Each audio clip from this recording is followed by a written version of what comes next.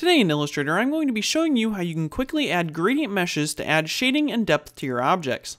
Here you can see I have a poorly illustrated character comprised of a few different shapes. To quickly add some shading and dimension, we are first going to select the body, and then go up to Object, and then down to Create Gradient Mesh.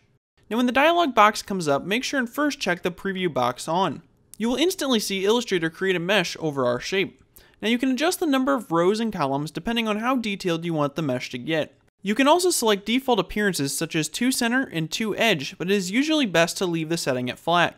So once you are done adjusting these settings, go ahead and click OK. We can now select any of our new points by first grabbing our direct selection tool. Then you can hold Shift and select multiple points.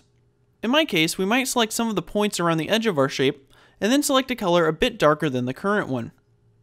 Now when you hit OK, you can see that the color has been applied to the points in a shaded manner. After that, go over and grab the Mesh tool in your toolbar. Now you can click on your shape to create a new mesh point, or you can hold Alt and click to remove a point. So I'm going to use this tool to create a new point above the eye.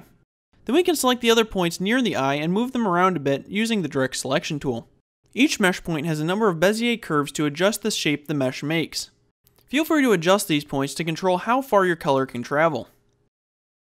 Then once again, we can select a point underneath the eye and darken the color. After more adjustments, you can really fine-tune in on the look you are going for. Now as you can tell, you can make the mesh as complicated or as simple as you like depending on what your project demands. Now as always, if you enjoyed this Illustrator tutorial, be sure to subscribe, rate, comment, and share it with your friends.